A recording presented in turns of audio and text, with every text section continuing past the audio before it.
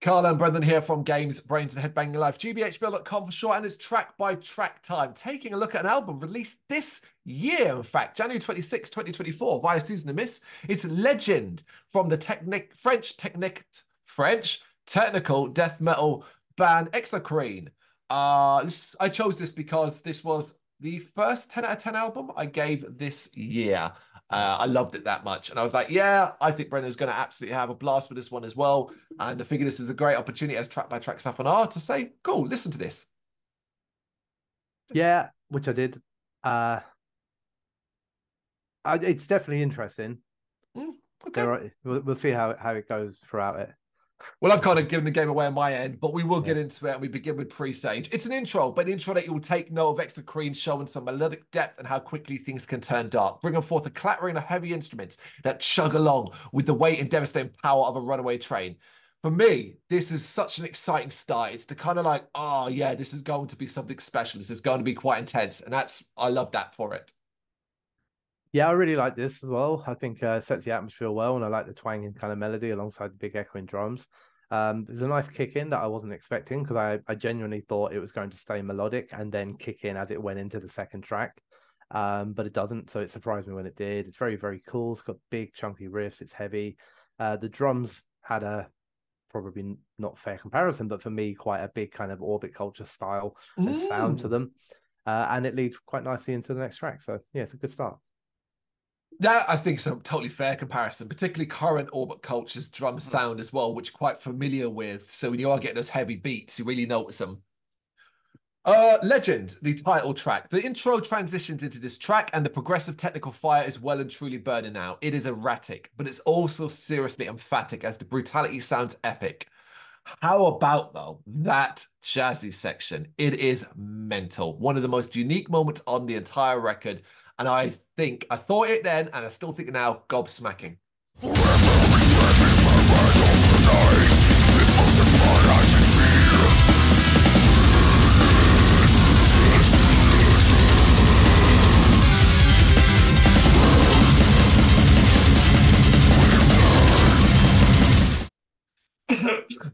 Yeah, so obviously ridiculously fast is probably the first thing I got from it. I do find it a bit strange.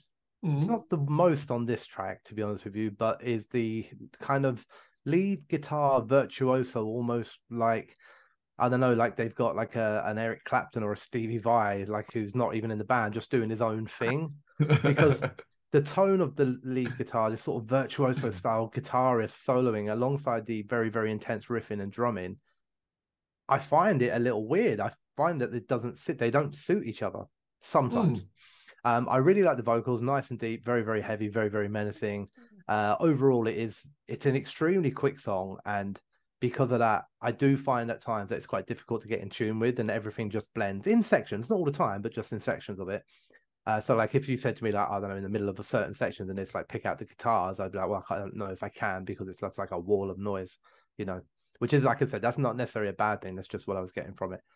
When it drops into that bluesy kind of jazzy stuff, the contrast is very cool. Weirdly for me, and actually this is genuinely true. Like I wasn't that surprised by it, purely because I'd been listening to it, and on that same day had been listening to a band called Meslam Tea, who I reviewed a while ago, whose whole thing was they would do extreme black metal, and then all of a sudden out of nowhere there'd be a saxophone playing. Yeah. And it was only because I'd been listening to it that day, and when they did it, I was like, it's unfair on this one, because any other time I would have been surprised, and it was only because I'd been listening to it literally that day. Crazy coincidence. Yeah, but like it's a very, very similar thing, but I still like it, and it's not exactly that fucking common within metal, so like it's still cool. I think the chorus is cool, a few different vocal tones in there, a lot of cool lead guitar moments too. Some just land a very, very strong solo, so I like it a lot, but I don't feel I really instantly gelled with it, so I found it a little bit confusing at times. But I do think it's the sort of thing that I will listen to again and get it after a few listens. It's in my best of 2024 playlist. So that says what I feel about it. But I also really, really enjoy Life. I think this one is deceivingly catchy in the way that Metal's Intense shouldn't actually be catchy. But there you go. Immense guitar riffing and soloing. It's blisteringly fast and brutally heavy. And it was this moment, 3 tracks in, or 2 in an intro, and I was like, yep, I'm in love with this record.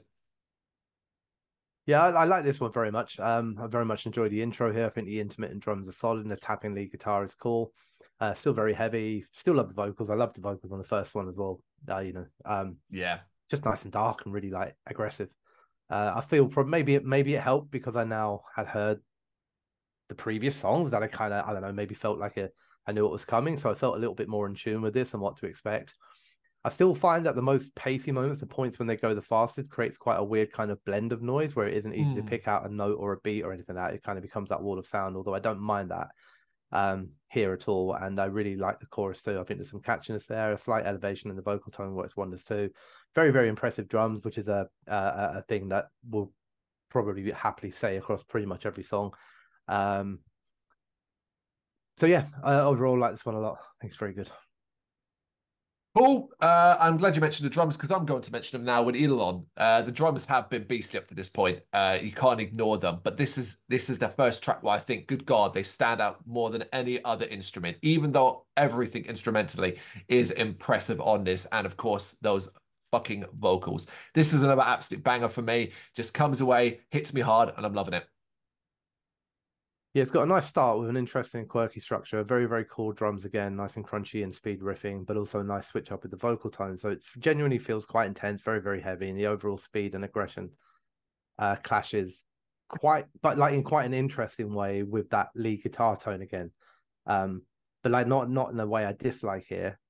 It's quite interesting here, even though I think like it sounds to me, it's not, I know, but it sounds to me like there's a heavy metal band playing like aggressive music here, and there's some dude in the other room just practicing his like virtuoso guitar stuff.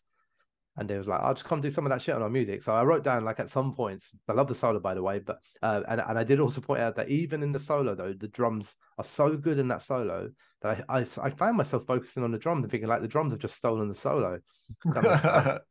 And then I wrote down, I didn't put this in any sort of segue within a sentence. I just wrote down like, do you know what it's like with this guitar sometimes? It sounds like and I just put it down like a Richie Sambora from Bon Jovi being invited to play a solo for Deicide, and then them putting them together. Like not because I don't dislike any of them like that, but because of the different styles, and that's what I felt like the guitar's tone doesn't always seem like it's suited to the other stuff that's going on. Sometimes I dislike that. Sometimes I liked it. I quite liked it here. I thought it was odd but interesting, and it's certainly making me think.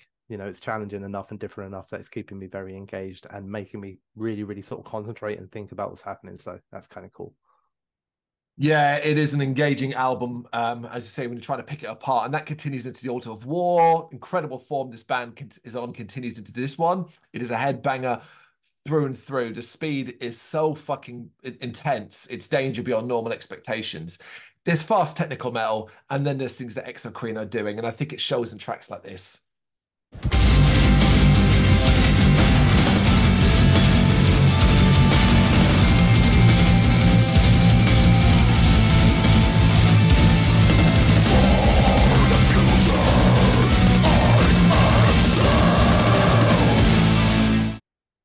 Yeah, a big fan of this one. I think there's I don't know. I don't remember what this was, but I wrote down there's a very strange noise in the start, but I don't even remember what that was now.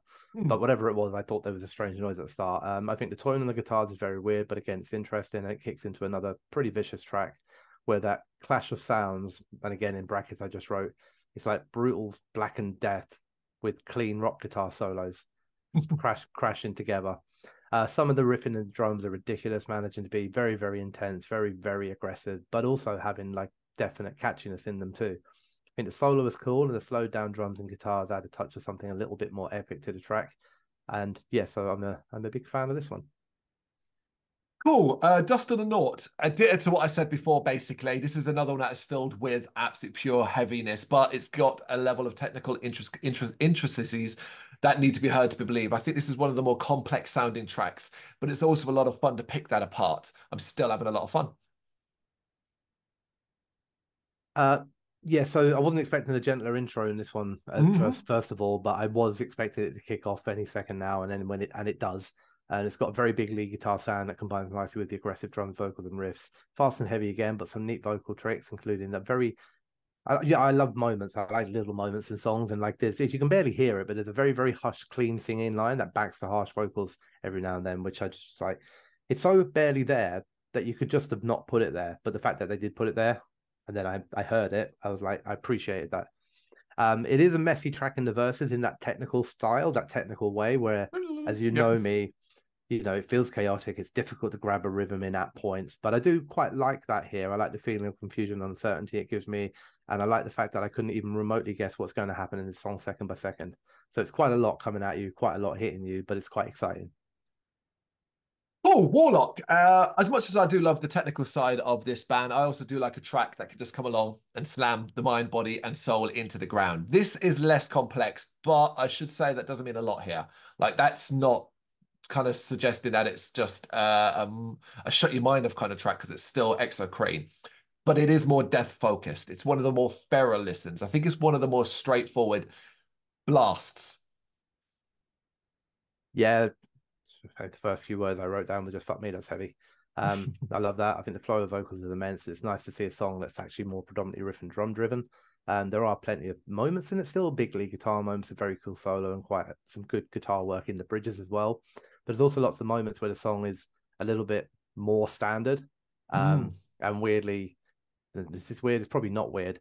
I was trying to work this out in my head, right? If you have an album that's all pretty standard, and then halfway through they hit you with a really creative song, that freshens it up and can usually like set you off the other ones.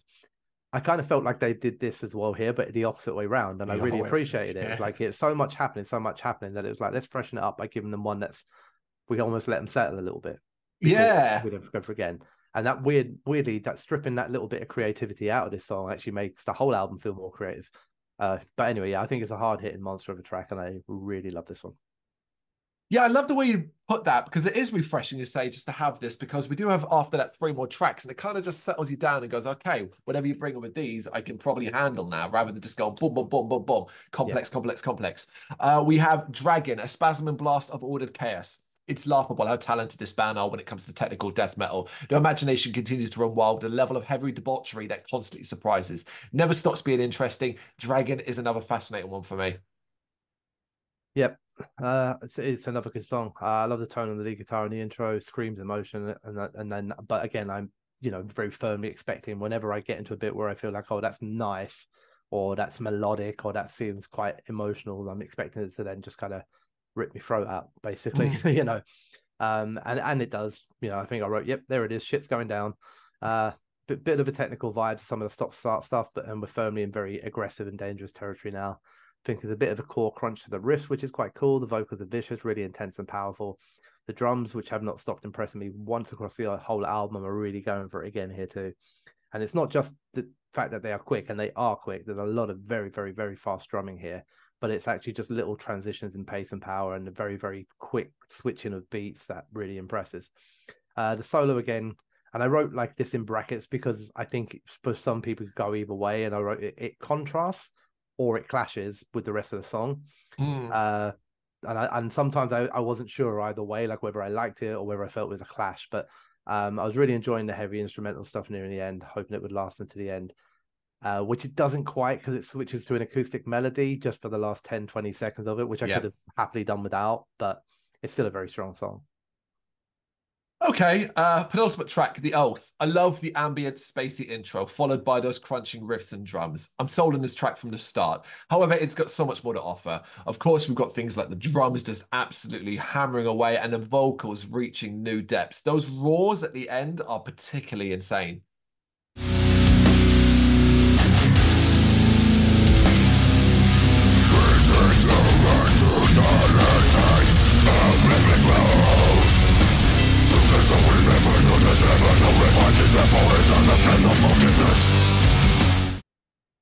Yeah, it's got quite a quirky start with some odd but not unpleasant but odd melody.